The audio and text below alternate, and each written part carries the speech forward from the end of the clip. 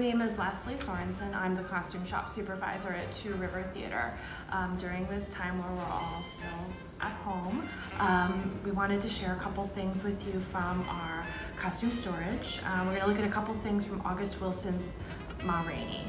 So this morning I've got the fur coat that Ma Rainey wore, Arnisha wore on stage. It's this great kind of faux fur because there was a lot of action in this show and a lot of movement, and so we needed to make sure we didn't use a vintage piece that wouldn't be able to withstand all of the action that it got.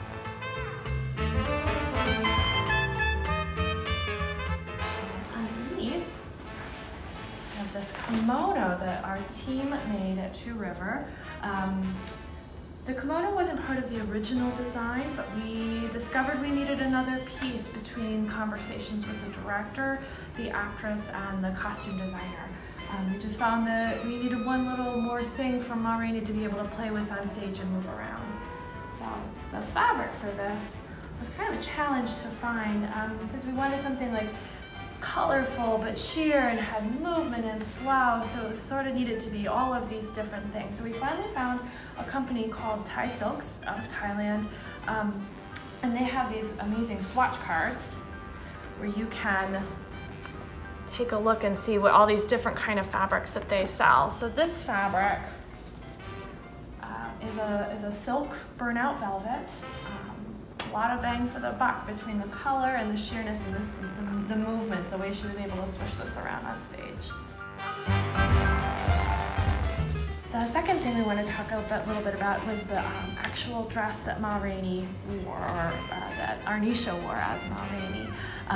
Unfortunately, the dress we weren't able to save because people don't understand how much wear and tear these garments get on stage, but you're wearing the same dress every day, and we have 30-some performances, plus a lot of text, so things don't always last that long. But what I do have is this fabric that's left over. So in the original design, we had a lot of different fabrics coming together to create the dress, and this piece is an interesting piece. It is a piece of charmeuse silk. So charmeuse silk, before it's pleated, is a very soft and flowy fabric. But this kind of really tight organic pleating was something that was popular in the 20s and an important thing to integrate into the dress. So you can see in the final dress that we've got a couple panels in the skirt and then a little bit across the neckline. So what's kind of cool about this particular fabric is the pleating process. So this is something that we cannot replicate in this shop. This is a fabric that gets sent to a place called the Pleaters. There's a couple of them in New York City. We use this place called Tom & Sons. They've been around for forever, and they were really great working with us, trying to figure out exactly what the look we were going for, the fabric we wanted to use, and how to achieve this effect.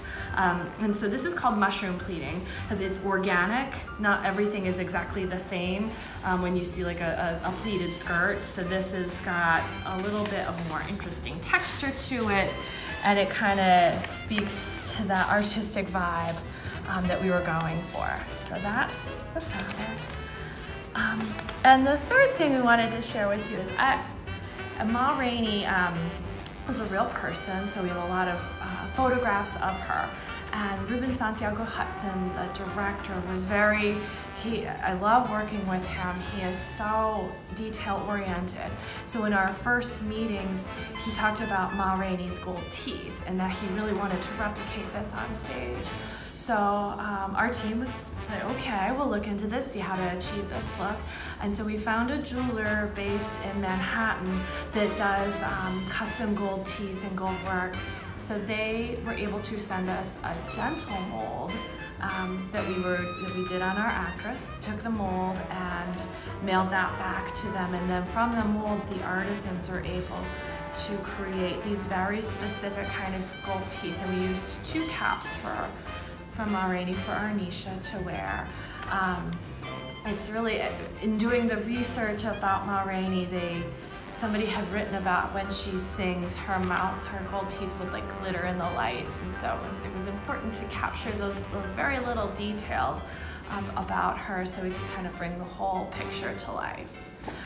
So that's a little bit about Ma Rainey, and thank you for watching.